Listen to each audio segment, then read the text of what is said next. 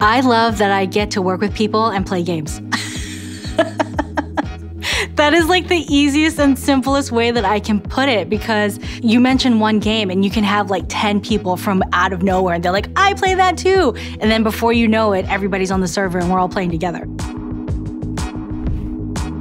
I'm currently a senior producer at Zynga. The fun thing is that we always say that it's cat herding.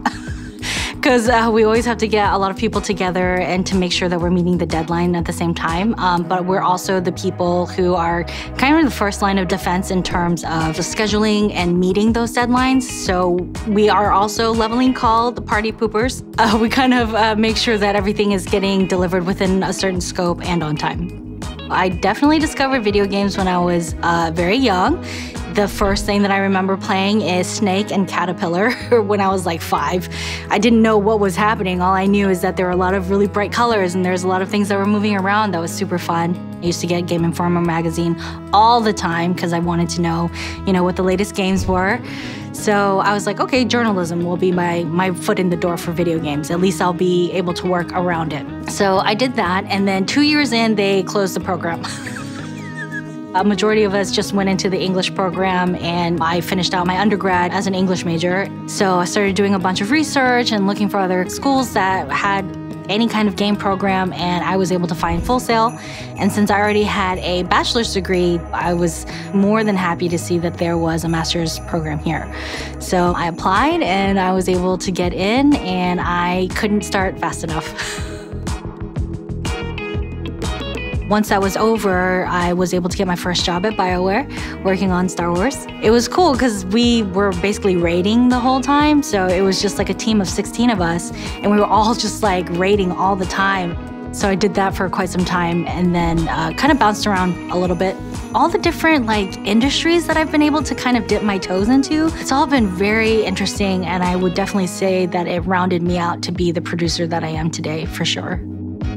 Narie is always very giving with her time and her experience.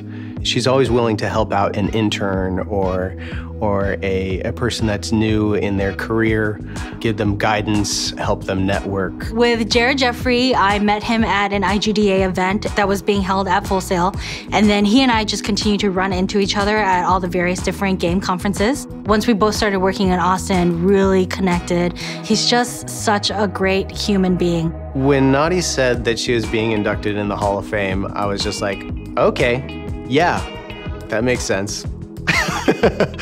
Through our careers, we've always been trying to help each other with just getting to the next step, getting to the next point. And Narie is always looking out for me. She's awesome. She's very thoughtful. So far, my career philosophy has always been to always make sure that you're bettering your career and also your life, right? Because that's very important. When I first started out in the games industry, work-life balance wasn't really a thing, right?